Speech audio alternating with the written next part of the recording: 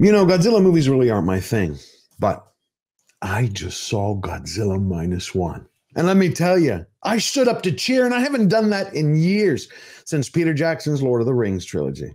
It felt great. See, Godzilla Minus One isn't a movie. It's a cinematic revolution combining adrenaline-pumping action with a big-screen monster destroying post-World War II Japan, all inside an exploration of the human heart.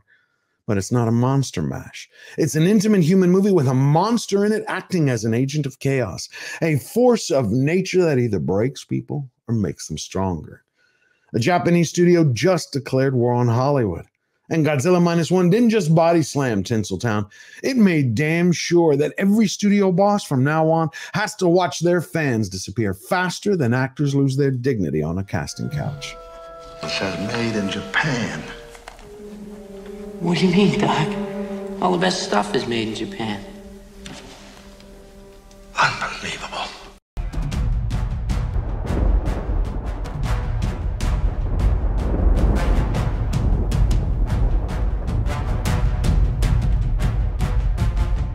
Welcome to every cinema rebel, dream chaser, and slayer, and anyone who ever snuck their snacks into a theater.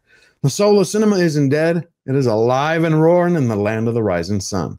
After 30-plus films in nearly 70 years, Japan's Toho Studios not only delivers the best Godzilla movie to date, but a masterclass in true storytelling. Director Takashi Yamazaki takes it to the next level. He raises the bar so everyone in cinema has to follow him. Fusing a period piece with an electrifying action-adventure, a war epic love story, and psychological drama. And oh yeah, a monster movie. But you know what I really love about this film? It's heart. It is pure entertainment gold. Because today, everything Hollywood produces divides people. Godzilla Minus One unites them.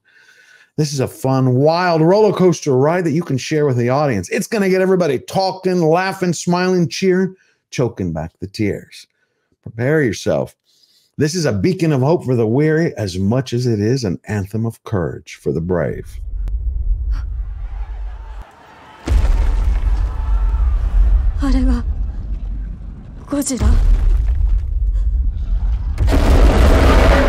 Godzilla Minus One is set at the end of World War II. It's a movie that offers escapism inside of a Japanese war epic. We got Koichi, a kamikaze pilot who fakes engine trouble only so he can avoid fulfilling his duty and completing his mission. He lands on the island of Oda, and there he freezes up. The very first time he has to face off with Godzilla. The prehistoric monster's towering presence almost casts a shadow as big as Koichi's guilt that he feels for not fulfilling his duty to his country and for his inability to save the men on the island. Eventually, he resettles back home in Tokyo's rubble and meets a stranger, Noriko, a young woman who's taking care of an orphan baby named Akiko. Over the next 2 years, the three strangers form a new family, and together they attempt to build a new life. Unlike Hollywood, which forces together romantic relationships through quick montages, director Yamazaki allows the couple's relationship to advance organically. The very same way he follows Koichi's new friendships. They naturally grow with a lively crew of a minesweeper boat. He got a job working on a ship defusing mines left over from the war. Never did the filmmaker forget to show the evolution of this friendship grow into a magnetic band of brothers. And he does it brilliantly, using time jumps, but sparingly. Kind of like a master chef spicing a perfect meal. Not too little, not too much. Always to signal progression of the story without compromising its authenticity. This is storytelling at its finest.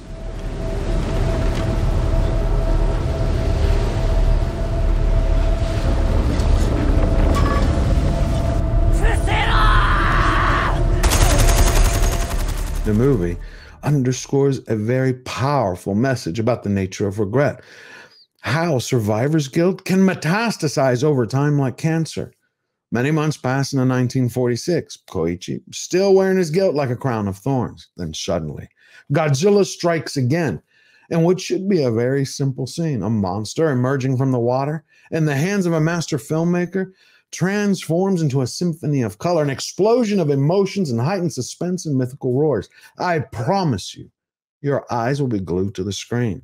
Watching Godzilla's attack sequence reminded me so much of the movie Jaws. I half expected someone to shout, "You're gonna need a bigger boat." What really made this movie special was the delicate balance of its key ingredients. Even over-the-top spectacle has substance to it. All the larger-than-life action, it's not just for show. It is a backdrop that serves to show how people come together and grow, because no one is coming to save them. All hell breaks loose when Godzilla arrives in Tokyo.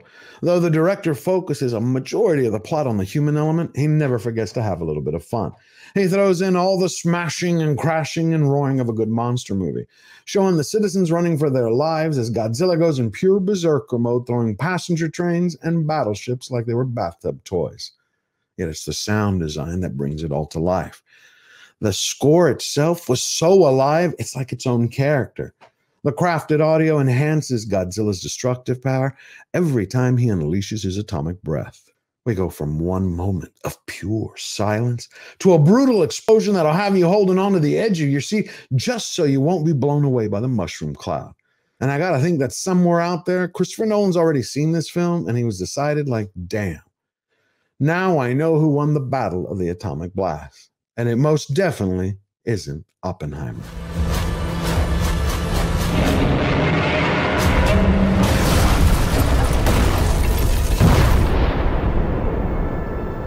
Godzilla Minus One is here.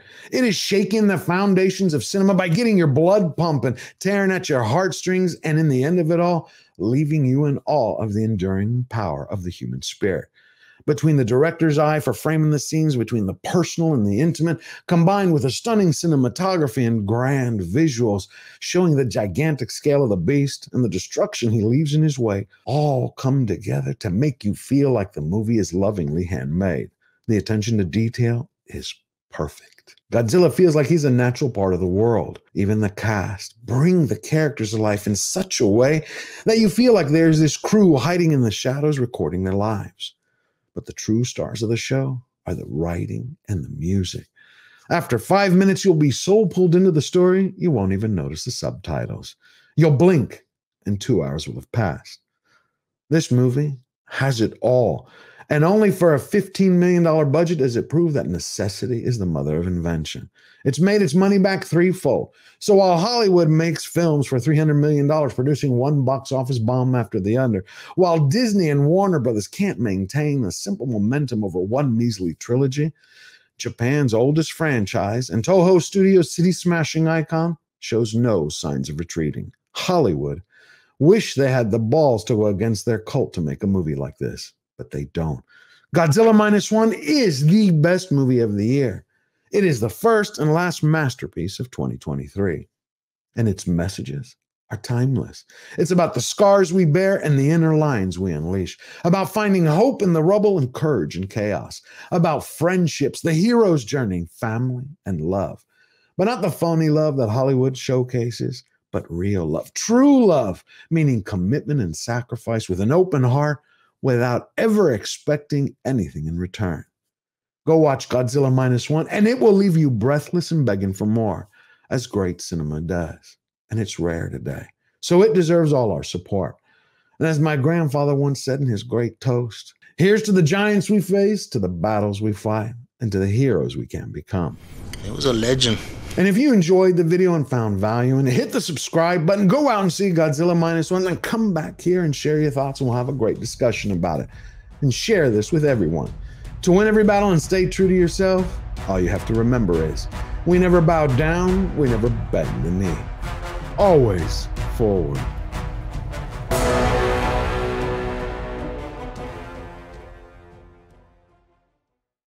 Godzilla Minus One!